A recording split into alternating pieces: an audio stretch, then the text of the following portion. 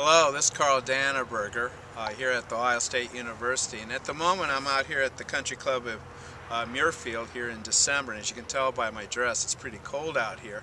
If you look out in the fairway, you can see that they're using temporary greens now for play during the winter. But one of the interesting things that Dave Gribbler is doing here too, which is a common practice for winter, and Dave is the golf course superintendent at this course, is that he's heavily top-dressed his greens. And one of the reasons that you do this is to reduce the likelihood of winter injury. And those two major injuries that can occur that top dressing may help by protecting the crown is freeze injury, which will probably occur or most likely to occur in late winter, early spring. And the other one is to help reduce the chance of desiccation.